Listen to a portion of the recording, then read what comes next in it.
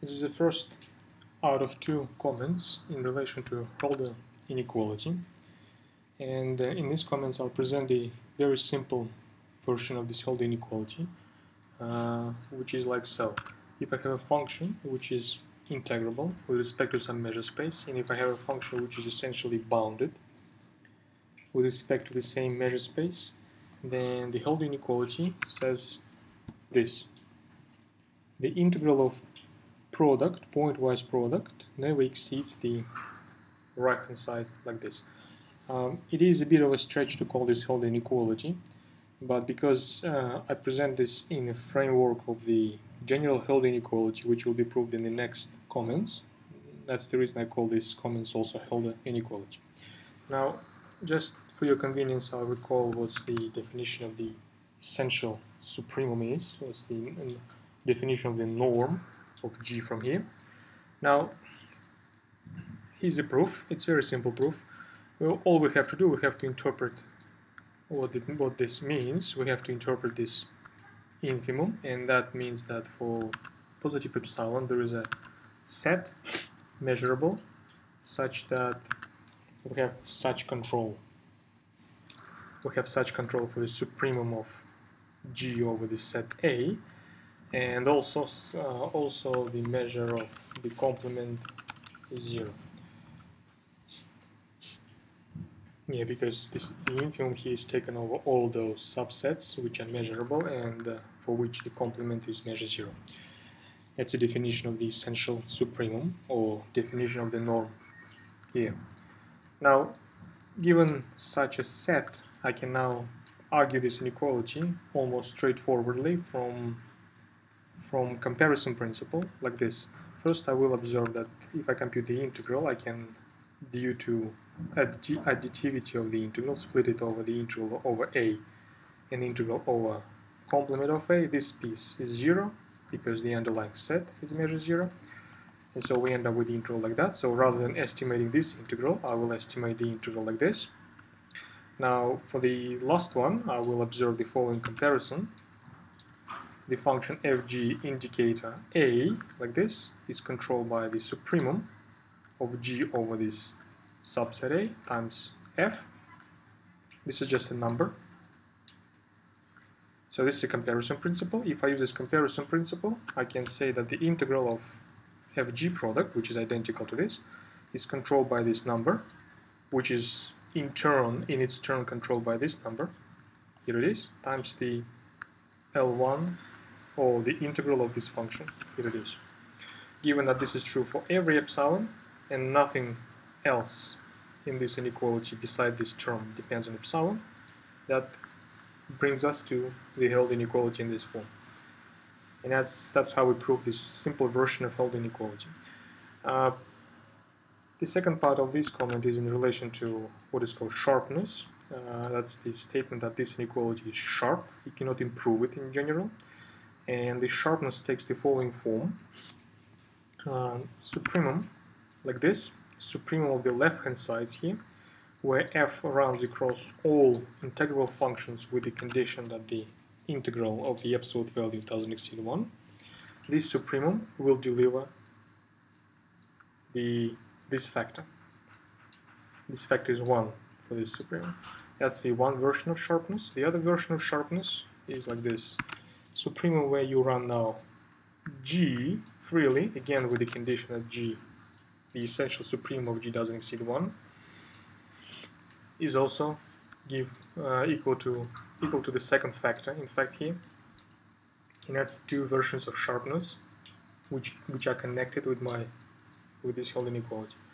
I think you understand that the Holder inequality itself obviously delivers this inequality here, and it delivers this inequality here. So the argument for sharpness has to show the opposite inequality, like this here and here. Out of these two statements, the easier one is this one, so I will argue this one first. All I have to do, I have to present the representative here. I have to find a function g which is essentially bounded and for which the essential norm doesn't exceed 1, such that this integral delivers this value. just one representative will do, and here it is. I can give you this representative very explicit. I'll choose a function which is equal to this value when the f of x is non-zero, and the one which is 0 otherwise. So we choose a function like that.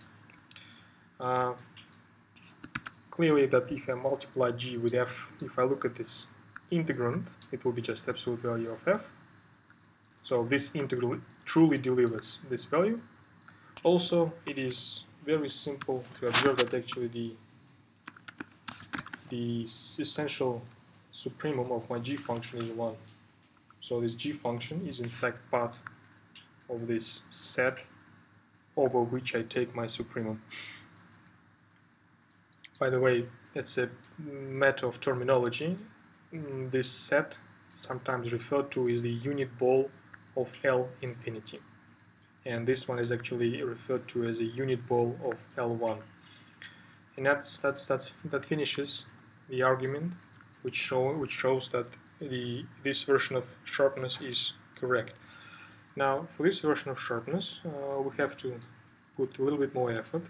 In fact, I have to interpret this infimum again, but this time I have to interpret it differently. That's how I'm going to do that. I claim that for every positive epsilon there is a measurable subset such that it is of positive measure and such that my function exceeds this slightly reduced value for every x over this subset A. The reason why we have such a subset, in fact, I didn't say it here explicitly, but I can in fact choose this A quite explicitly, like this. In fact, this set A, the existence of which is claimed in this line, you can choose this set A like this. A will be all those points where function g bigger than this number.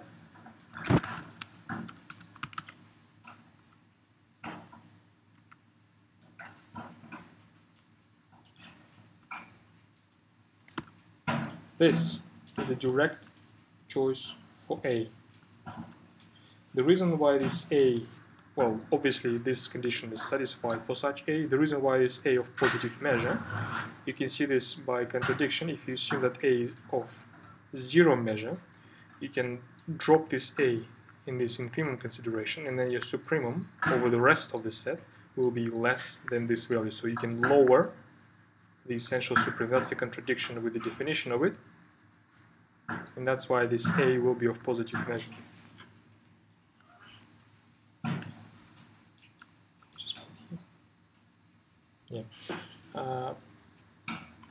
Right, so that's why we have this statement, and now I can use this A to show that in fact there is a representative in this unit ball, in the unit ball of L1, which on which the left-hand side will attain this value. Look, I'm going to choose this representative. Here's my representative. I choose the indicator of this subset A divided by the length, by the measure of this subset A, because this is a non-zero value. I can divide. It is a straightforward observation that the integral of the absolute value of this function is 1. So this is truly the member of the unit ball here. Now, when you look at the integral like this, that's what I see. The integral of the product fg, if you sub in your choice for f, it will be this one. Over set A, my function g is larger than this, so by the comparison principle, you continue. You replace this function with a lower value. This is a factor which we had, and that's the integral of the A set, which will cancel this factor, and altogether we end up with the value like that. So we see that the integral like this, which sits under this absolute value, it will have the value of at least like this, because epsilon was positive, because epsilon was arbitrary positive number, you have the supremum equal to this. I observe that there is a difference between these two.